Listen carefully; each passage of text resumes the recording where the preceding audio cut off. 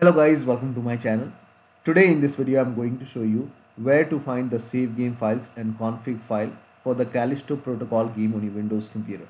For this, open File Explorer on your computer, go to this PC, open C drive, now open users folder, now open your username folder, now open app data folder. Now if you don't see app data over here on the top, click on view and then put a check on the box which says hidden items. Put a check over here and you should be able to see app data.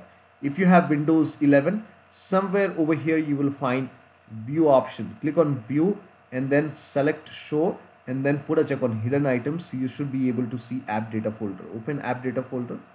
Now open the local folder.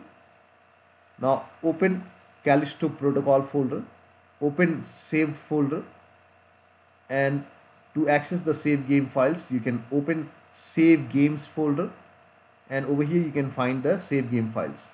Now to open the config folder, go back and open this config folder and then open Windows no editor folder, and over here you can see engine.ini.